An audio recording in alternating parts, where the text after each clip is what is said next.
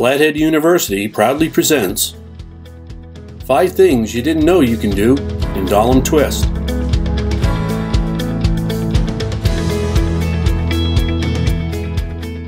When multiple transformations are needed, it's not uncommon for a Twist administrator to build a workflow with multiple branches.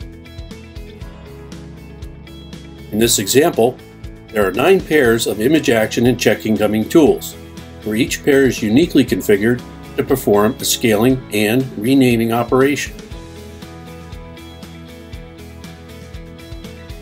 Did you know there's another way to achieve the exact same result?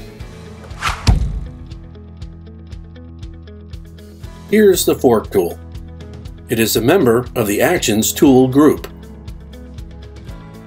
In the fork tools configuration, we simply define the number of processes to be created. And for each process, we configure and save an image action tool parameter.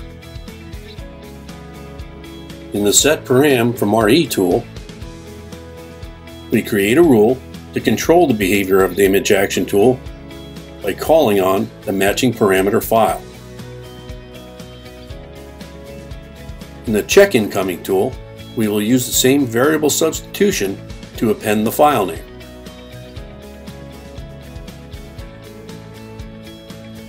The result is a clean, linear workflow that is also scalable.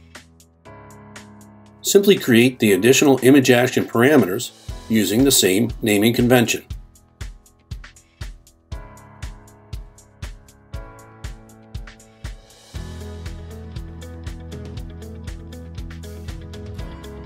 Then, update the fork tool with the new count.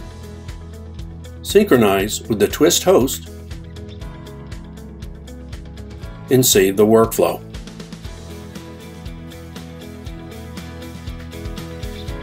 Six tools, no branches.